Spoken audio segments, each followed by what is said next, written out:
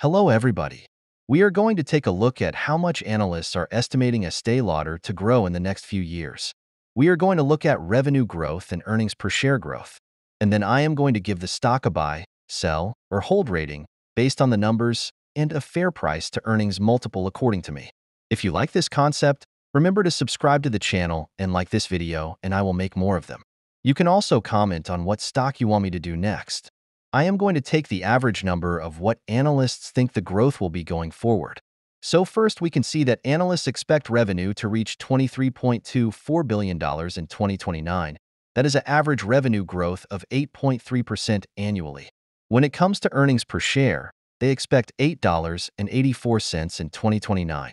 That is an average growth of 52% annually. Estée Lauder stock price today is $85. That means that if you buy the stock today, you are paying a price to earnings multiple of 9.6 for 2029 earnings if these assumptions come true. I think that is too cheap for a stock that are expected to grow pretty fast in the next years. I would say that a price to earnings multiple of 18 in 2029 is reasonable for a stock that is growing in that pace. So if we take $8.84 times 18, we get a stock price of $159. That means we can expect a return of 87% if these assumptions come true. That is a compounded annual growth rate of 13%.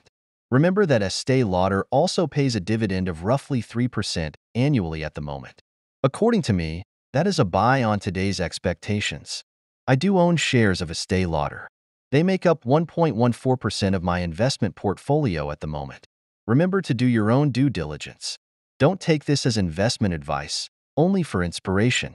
Please subscribe, share, and like this video. Thank you for watching.